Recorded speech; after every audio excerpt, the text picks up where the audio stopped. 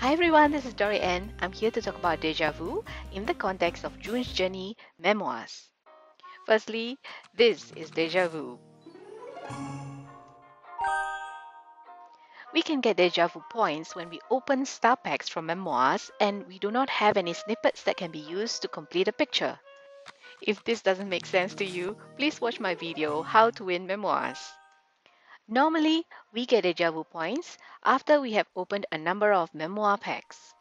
When you get a lot of deja vus, you can either wait until the next day or you can open a different type of memoir packs. I've been opening the brown packs. Now let's try to open a blue one.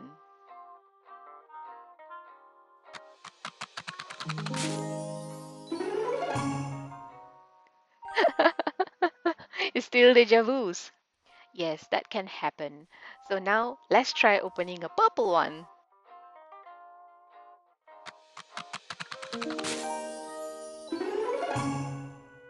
This is better, only one deja vu. How do you normally feel when you get deja vu? Frustrated? Disappointed? Neutral? Happy? Please let me know in the comments below. As much as I want to have snippets that can be used to complete a picture, I know that I can use Deja Vu points to buy items from the Deja Vu Shop. This is the Deja Vu Shop. I have heard that some players get a different version of Deja Vu Shop, but this is what I got, and so this is what I'm going to show you.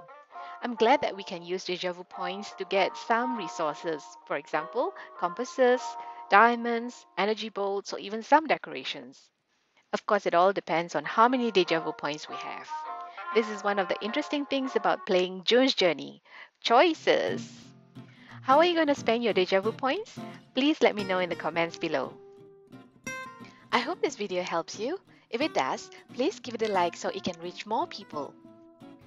If you want to learn more about June's journey, sweep the board, seasonal sets, memoirs, magic guide techniques, and other game strategies, please feel free to subscribe so you don't miss any new videos. Thanks for watching and see you in the next video.